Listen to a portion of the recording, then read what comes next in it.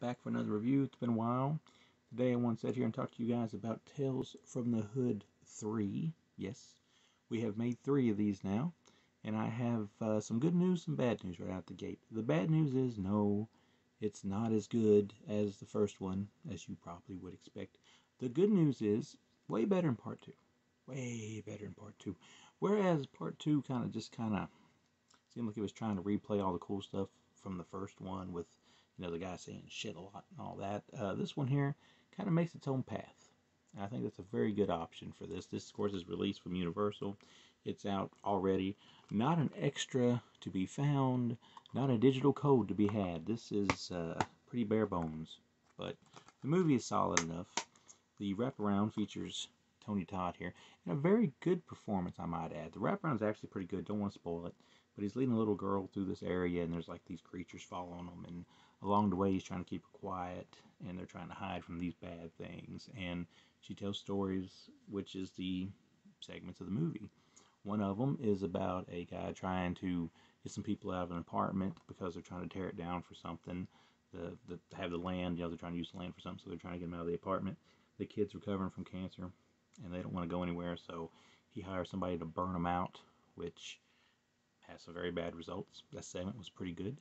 The second segment, let's see, it's been a couple days since I watched this one. The second segment, the second segment was this white racist guy, which this is the segment probably with the most social commentary that kind of pretends how things are these days, because he's got like a sign outside his Ford that says all lives matter, or maybe it just says my life matters. It's got a bunch of stuff scrambled out there, but it's an interesting one. It's probably the strangest one. It does have the most social commentary probably for today, but it seems like it's shorter than most of these, and the end result is interesting, but maybe a little far-fetched, but still solid. The third one, which is the one that I kind of like the least out of all of them, was this R&B singer, and she's going to watch this woman, and the woman's got some very interesting things going on, and it just gets a little bit weird here. It's kind of like, if you've ever seen the movie, I don't want to spoil the segment, but it reminded me a lot of the movie Skeleton Key. This segment did, if you've seen that. So, kind of in the same ball game as that. The last segment, which it always seems like with these movies, there's always one segment that kind of just seems like it's got the most money poured into it, and it seems like it's got like the most bells and whistles to it. And this is the one. There's this guy going around just punching people and taking their money and taking their shoes and all that stuff. And he's punched an old lady. He's punched like this woman. He punches different people and takes money. And then eventually he comes across this one guy, and he does what he does to him, but he gets kind of a worse result than what he thought he was going to get. So when he puts his shoes on, he can't take them off. So now he's kind of like having to live like, the kind of like the pain he caused people, sort of. And it gets really trippy with these demons and these angels, and like there's this whole big, resolution to it, which was actually pretty solid. So Tales from the Hood 3, I'm gonna give it a 3 out of 5.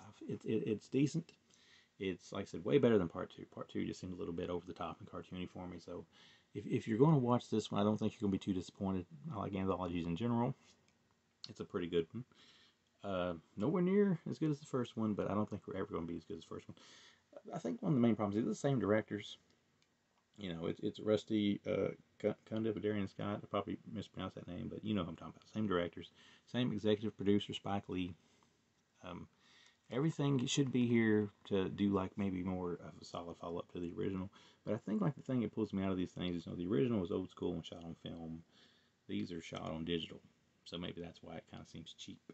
I don't know. I don't know what the budget or anything is, but for what it is, it's solid. It's Tales from the Hood 3. It's out right now. I think it's at Walmart, or it was. So go get it and tell me what you think below.